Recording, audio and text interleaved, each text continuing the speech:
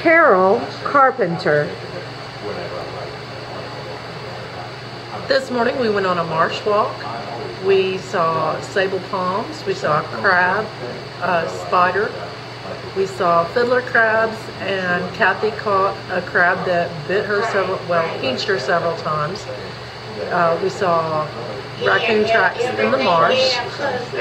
Then we went to a different part of the island called Cabretta, and we did our marsh crawl, which was very interesting, and you have to learn to slide like an otter on your belly so you don't get stuck. It was awesome.